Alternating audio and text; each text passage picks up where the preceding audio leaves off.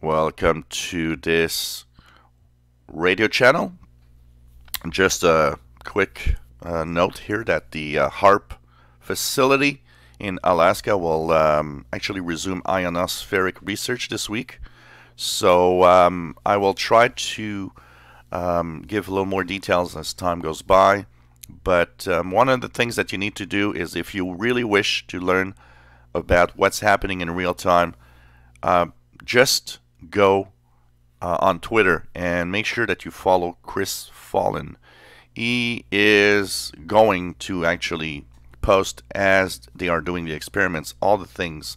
Usually what happens is when an experiment is happening, you'll have this guy is going to post the frequency or frequencies. Sometimes there are multiple frequencies, and what to expect as a type of signal. And of course, this is going to be another interesting, if you want to try to listen in on something coming from Alaska, the HAARP facility. They're going to do a lot of little things as they are going to restart some of the experiments. Most of these, by the way, are in the very low frequencies, so a lot of what's happening there will be in the 2, 3, 4 megahertz range.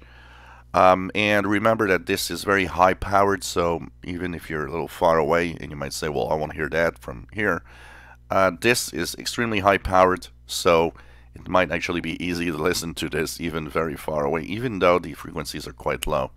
So check it out, and make sure that you follow Chris Fallon. I think this is going to be the best to see what's going to happen with the HAARP facility and its experiments. So, just follow HAARP Chief Scientist Chris Fallon. His Twitter feed is the best that you can follow if you want to have the latest on when things are actually, starting up, what frequencies are used, and everything.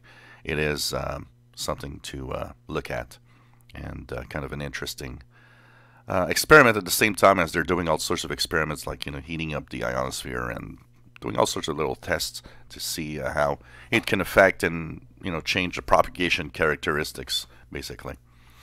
If you enjoy my videos, please subscribe, give us thumbs up. Thank you for watching.